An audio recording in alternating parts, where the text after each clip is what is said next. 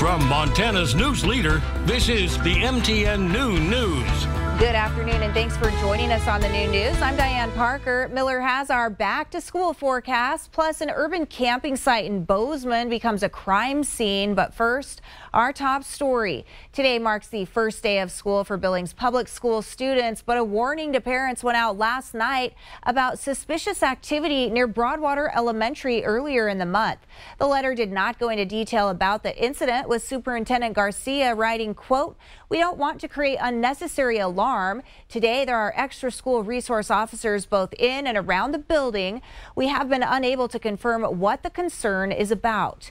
Now, if students, parents, teachers, or community members see or hear something of concern, like active shooter situations, bullying, or suicide threats, nearly 20 schools in Montana now have an anonymous tip line to report it. And it's as easy as texting or calling. Thank you for calling the Safe from Montana Student Safety Hotline. An intake specialist will be with you shortly. That's the voice of Safer Montana's School Safety Tip Line. It's an anonymous reporting system designed to triage safety threats as they come in from students, parents, teachers, and community members. Thank you for calling the Safer Montana Tip Line. How may I help you? Our goal with this program is really opening another channel for community members to be partners to ensure that our kids are safe. Billings parent Emily Romrell first introduced School District 2 to the concept, a mom passionate about student safety. With most mass shooters, after the fact, law enforcement goes in and they find that everybody had a piece of the puzzle.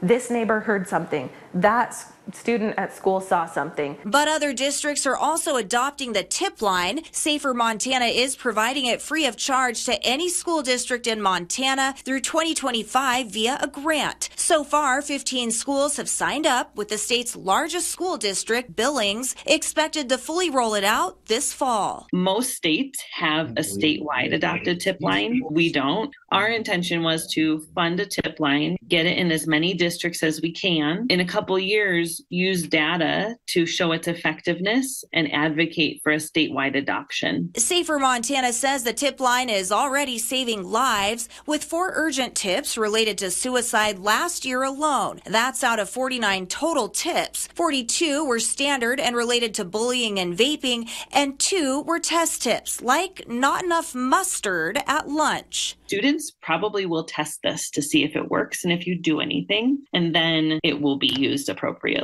Suicide prevention is on the mind of Montana administrators and parents alike after an alarming report came out in 2021 showing 10% of students attempted suicide. Many of those were bullied via text, social media, or in person. Montana is the 3rd highest suicide rate in the whole country. We are experiencing student suicides at least monthly. Any lives that we can save, anything we can do to support our children and to support them in mental crisis or situations of depression or clinical issues, we definitely are full force invested in preventing any situation that can lead to the loss of life. More trouble at one of the urban camping sites in Bozeman, this time on Bozeman's north side. MTN's Edgar Cidio has an update on an attempted deliberate homicide. A 34-year-old Bozeman man is accused of hitting another man here near the intersection of Royal Wolf Way and Prince Lane on Friday evening. According to court documents, when police arrived on the scene, they say they found a man with a head injury and pools of blood. Officers say that they did find a metal pipe at the scene that was taken in as evidence. Court documents also stated that the incident started over a fight after a falling out with Kuntz's mom and the victim who she was dating. In court on Monday, prosecutors said that Kuntz did act in self-defense. Only left because after this incident he was attacked by a friend of the alleged victim. The client would like the court to know that he did not say, "I'll kill you," as was expressed in the affidavit of probable cause.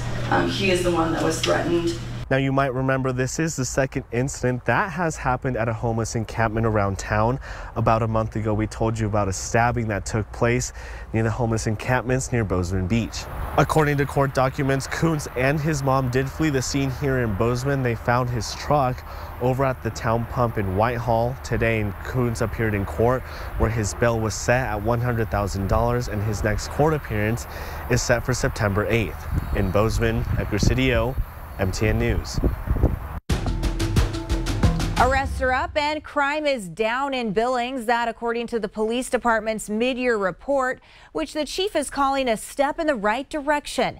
The data shows violent crime down 11% from 1,790 crimes committed at this point in 2022 to 1,593 crimes through this June. But there are still worrisome numbers in the report. 1,032 people with warrants were taken into custody only to be released back to the public, often due to a lack of space at the jail. These people reoffend. They go out and commit more crimes, and the worst thing that can happen is a domestic abuse suspect or an assault suspect that goes back and kills somebody. And St. John credits some of the progress to a heightened focus on gang activity. Miles City residents are under a boil water order, and it could be weeks before they're given the all clear to use water again.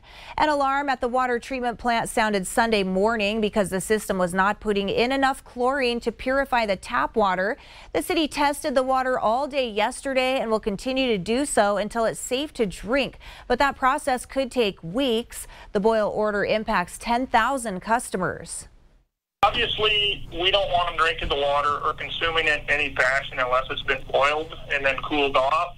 You know, as far as showering, washing clothes, things like that, that's fine. Watering your lawn, you know, washing dishes, you should probably use boiled water. This situation could present a different set of challenges if it continues into next week as Miles City School begins on the 28th. And that's a look at some of the day's top stories.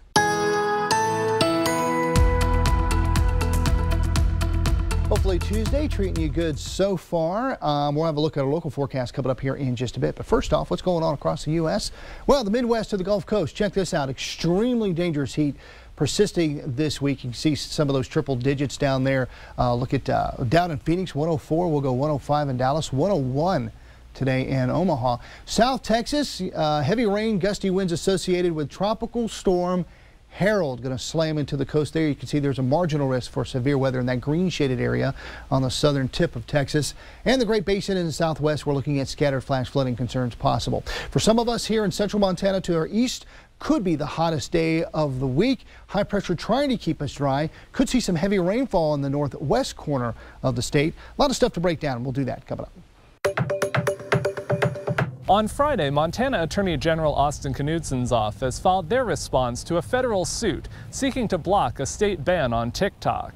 They argued the state does have the authority to regulate the app to protect Montanans. It comes after those seeking to overturn the ban made their case that it's an overbroad burden on free expression rights. Senate Bill 419, sponsored by Republican Senator Shelley Vance of Belgrade and signed into law by Governor Greg Gianforte, says TikTok can't operate in Montana and app stores can't offer it for download within the state's borders. Individual users wouldn't face penalties. Supporters cited claims that TikTok's ownership in China could leave user data vulnerable to the Chinese government. TikTok filed suit in federal court, saying the ban was an overreach. That case has since been combined with another lawsuit filed by Montana-based content creators. The plaintiffs are seeking a preliminary injunction to stop the state from enforcing the law after its effective date, January 1st. They say the ban is cutting Montanans off from the audience they can reach through TikTok, infringing on First Amendment rights. They argued the law singles out the app without justification, and that the state is restricting interstate commerce and intruding into areas of foreign policy. Knudson's office said the ban is blocking a product, not the speech it conveys, and users have many other options for expressing themselves. They argued Montana is in line with other states and federal leaders who've expressed concerns about data privacy on TikTok, and said the app can't claim First Amendment protections to avoid a law that's not targeted at expressive activity.